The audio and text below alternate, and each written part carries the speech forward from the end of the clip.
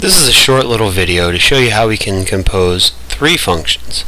And I would use the same process if I was composing 4 or 5. So here's our three functions, f of x, g of x, and h of x.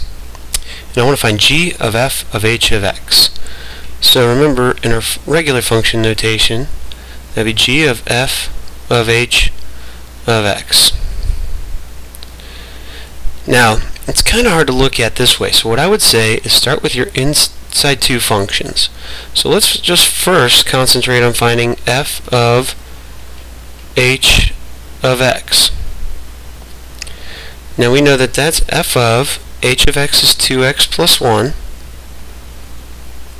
So that means in f, any place there's an x, we're putting 2x plus 1. So that gives us 2x plus 1 quantity squared plus 2.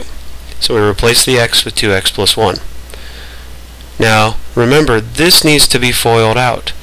It's actually 2x plus 1 times 2x plus 1 plus 2 at the end. So doing our FOILing, we have a 4x squared plus 1 plus 2x, so plus 4x. And don't forget our plus 2 from the line before. So when done, this is 4x squared plus 4x plus 3. Now this is what's going into G for our triple composition.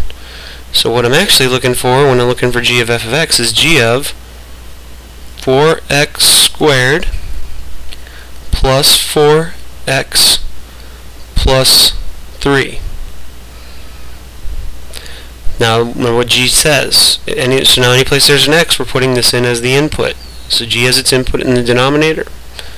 So we'll have 3 over 4x squared plus 4x plus 3. And there's not really much more simplifying we're going to be able to do past that. So that's how we can handle a triple composition. If we had to compose another function on the outside, well, now I've got g of f of h of x. I could put that in as the input for the next function. So just work from the inside out.